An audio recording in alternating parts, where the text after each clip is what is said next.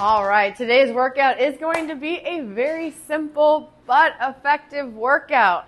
We have a couplet here. It's going to be 5 rounds of 15 wall balls and 15 power cleans.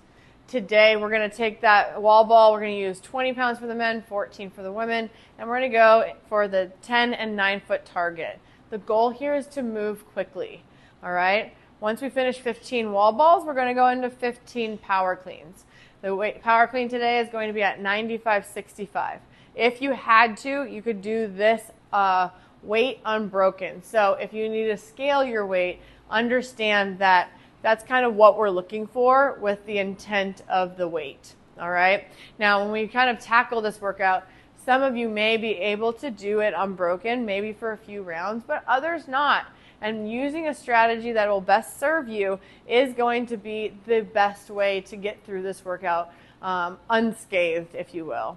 So if wall balls is a challenging thing for you, I highly recommend breaking it up. Maybe do a set of 8 and then rest so that you can do another set of 7. You can also do 3 sets of 5. The goal here is to keep us moving and not get so out of breath that we have to rest a long period of time. And that same thing goes for power cleans. If you are a good power cleaner, 15 should feel pretty good. However, if you're somebody like me who sometimes falters with their form, it might be a little bit better for you to break it up. And breaking it up, very similar to the wall balls, will be something that will allow you to move efficiently through this workout. 5 rounds is going to get spicy, but you got to get yourself into a rhythm. That might mean that as soon as you finish the wall balls, you're telling yourself when you get to the bar, that's when I'm going to pick it up and go. So we're going to take a big breath, get to the bar, and start moving it.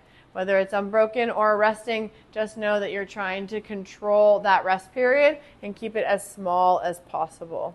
Again, this workout is going to be very effective. It's going to be slightly painful, and I think that you're going to really enjoy it when it's over.